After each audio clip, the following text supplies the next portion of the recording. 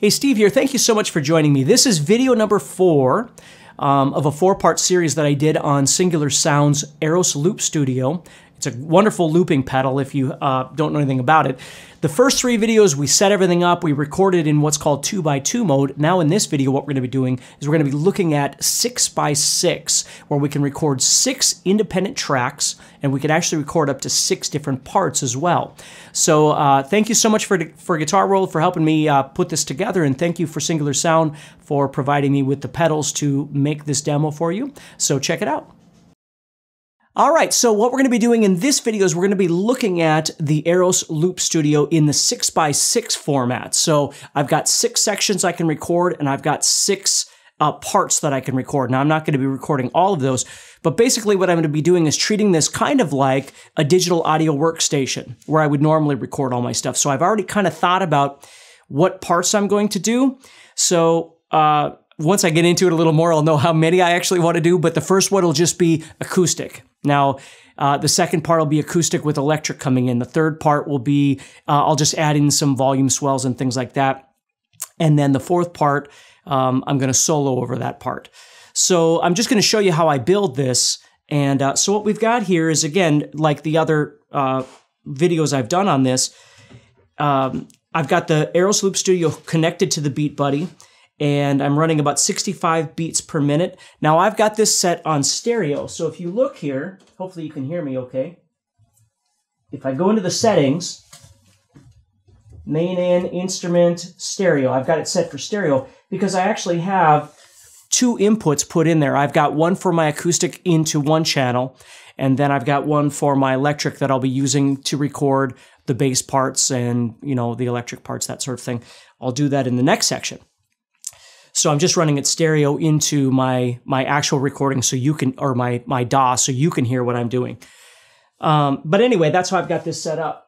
We can see here, if I go into the Loop Studio, we've got 6 parts. You can see those little circles, okay? So if I start this, I've got it set for a 2-measure count in. And again, I discussed that in one of the other videos, right?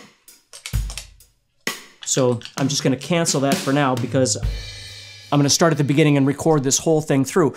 So what I'm going to do, and you can always fast forward a little bit, but I want to show you this in real time. I'm going to record this guitar part and change the parts so I can record it all at once and be done with it. Okay? So that's what we're going to do right now. So I'm going to start this thing and we're going to get recording. So here we go. Make sure I got sound, and here we go.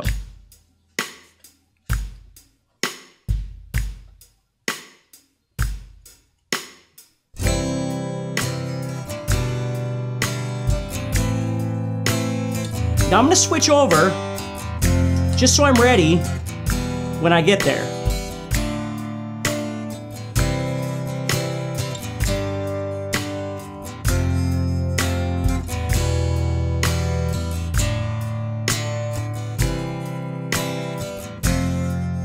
So here we go, next part.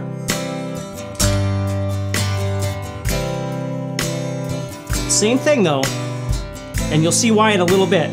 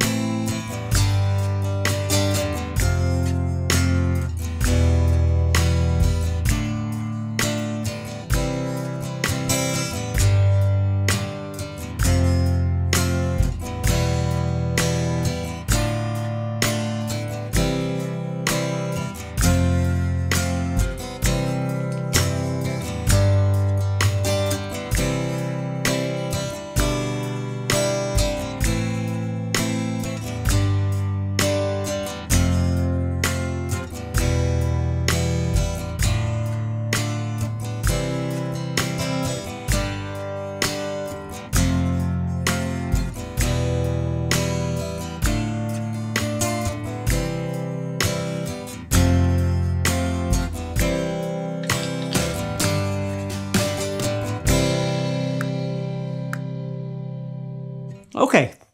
So that actually went pretty well, I'm glad to say. So basically what I did was I wanted to set up all the parts so I don't have to keep switching back and forth between my acoustic and electric.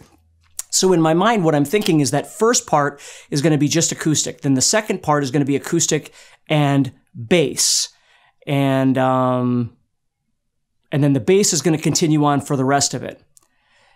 And then the third part, and I'll add guitar in there too. I'll add another guitar part. And then the third part's going to be some volume swells, and then the fourth part, I'm going to add in another guitar part. Now again, you can overdub at any time. I'm just not overdubbing because I want individual control of the volume abilities of all of these channels when I get done. Okay?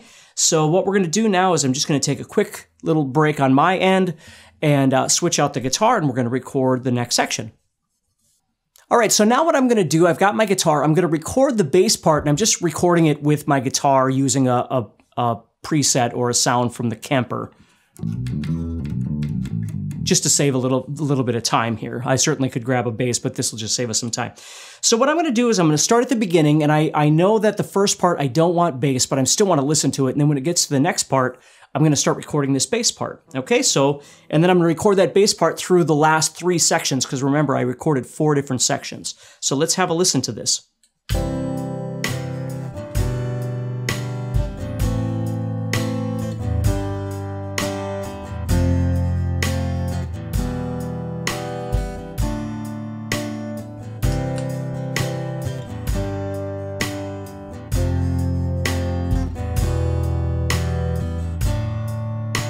So I'm ready on the next part.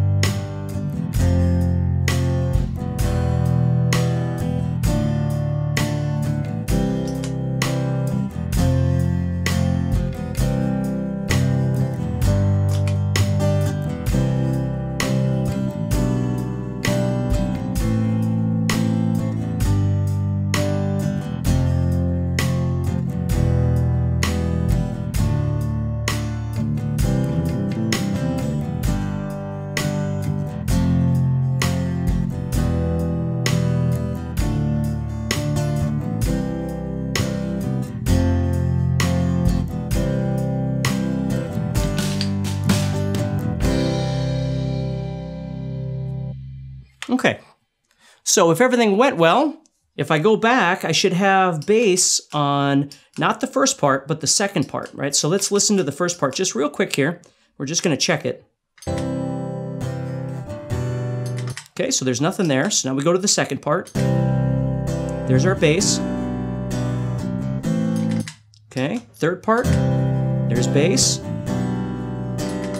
And then our fourth part also has bass.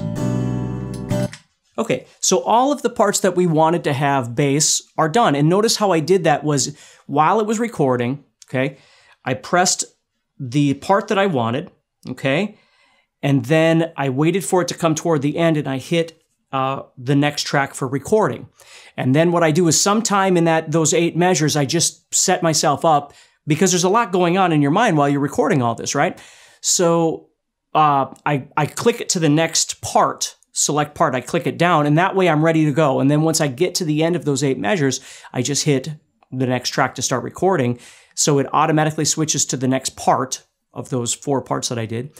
And then I'm ready to record that next part, that next track. So now what I need to do is I'm going to go back and I'm going to record guitar tracks right now. So give me a second to change my sound and we'll be ready to go. Okay, so now I've got a sound.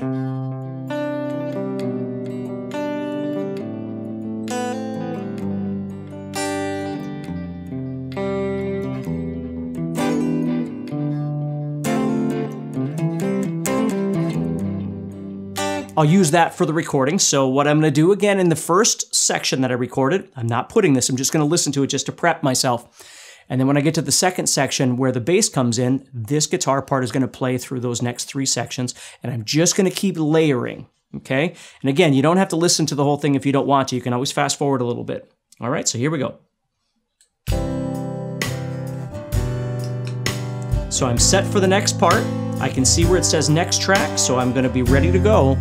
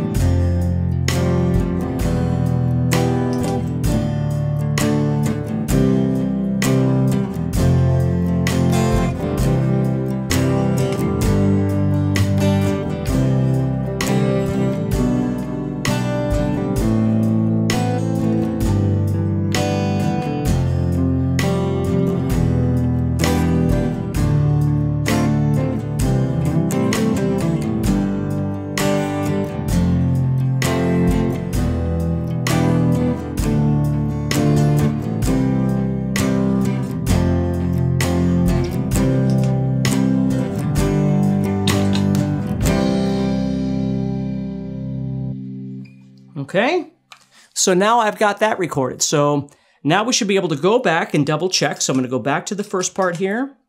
Whoops, sorry. So there we go. I'm just going to check it. So just acoustic. Go to the second part.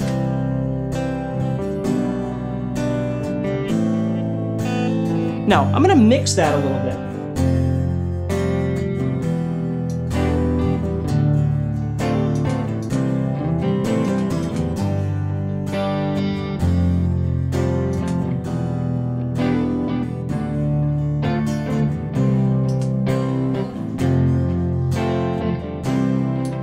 Okay, so now we go to the third part. I should have all of that again, and I do. Okay, go to the fourth part. I have it all again. Okay, so we're good to go. All right, so now what I'm going to be doing is just adding some volume swells, and I want this to happen in the third section, right? The third part. So what I'm going to do is I'm just going to back up to the first. We don't have to listen to all these parts. We'll go to the second part that leads into the third part, and that's where I'm going to start doing these volume swells. So again, same thing. Let me straighten that out. Same thing here. I'm just going to start it and then hit next part, hit the track, and you'll see that with my feet here. Here we go. So I'm going to change the part to the next part, and there's my next track. See that?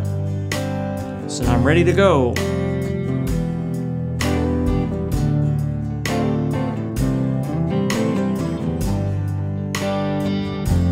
See how far we are by looking at these. I know I'm coming to the end.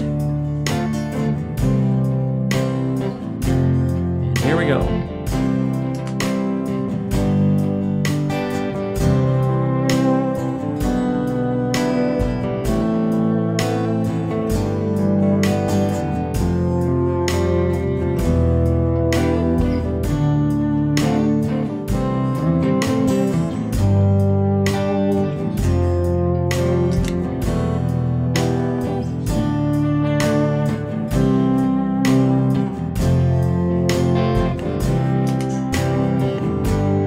Next part.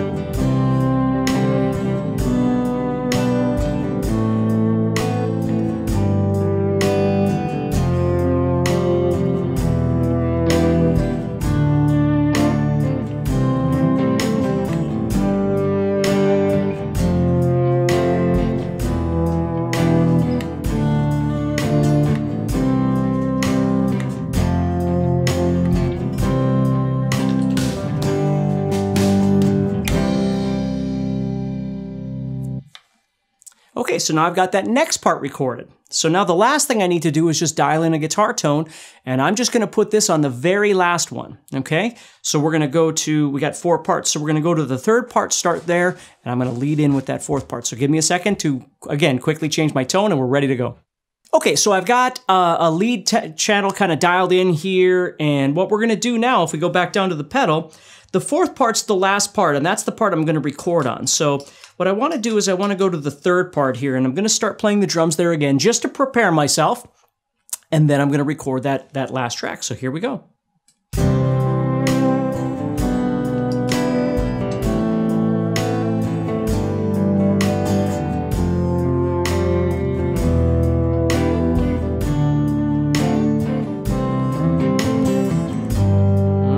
Kind of getting ready here. And I'm gonna hit that next track button when we get to that last measure. Here we go.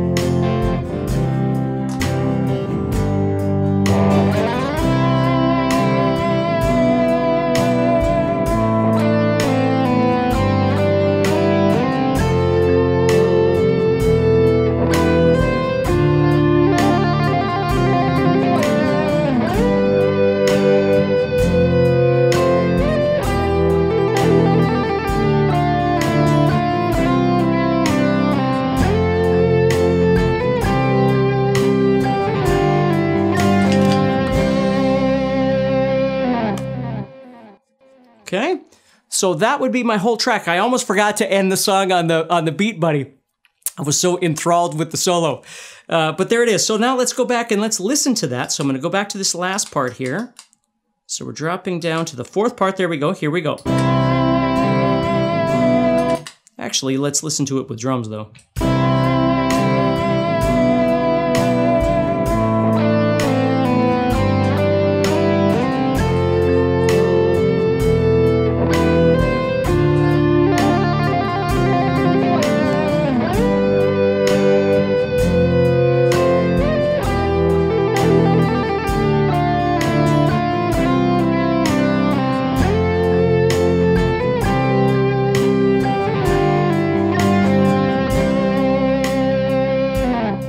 Okay, now, okay, sorry.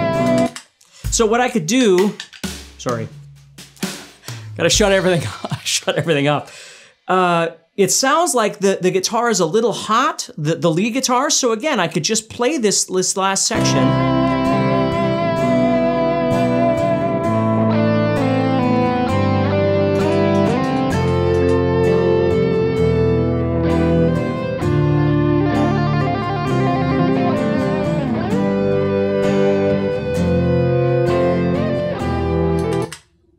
Okay, you see? And I could just adjust it that way. So it's a really, really great setup to be able to do the 2x2 for kind of quick jams or quick recordings to loop over. You know, again, I have a lot of students that love to make their own. We'll talk about something in our live sessions, and this way they could make the chord progression that I just talked about, find the tempo that works best for them, play it in whatever key they like, and then just simply jam over the top. But if you're looking for something far more complex, this is a great way of doing it. Now, do you need the Beat Buddy? Of course not. You wouldn't need to do it with a drum beat if you didn't want to. You could just use the click track. But I just thought this was really cool to be able to bring these two together and show you how this works. So there it is. Hopefully this helped you a little bit and showed you how both the Aeros Loop Studio and the Beat Buddy, both by Singular Sound works. Great company. They helped me a ton in trying to figure out how this stuff works. This was all new to me. And so trying to get a hold of their customer support was really, really great. So thank you to them, and thank you to you for watching, and hopefully this helps you a little bit. All right, so hopefully these videos have helped you in better understanding how the Aeros Loop Studio works, how it connects to the Beat Buddy, the connectivity to your audio interface or whatever it is that you might be using. And again, just special thanks to Guitar World and of course to Singular Sound for allowing me to do this demonstration and show you how these pedals work. So take care, stay positive, and I'll talk to you soon.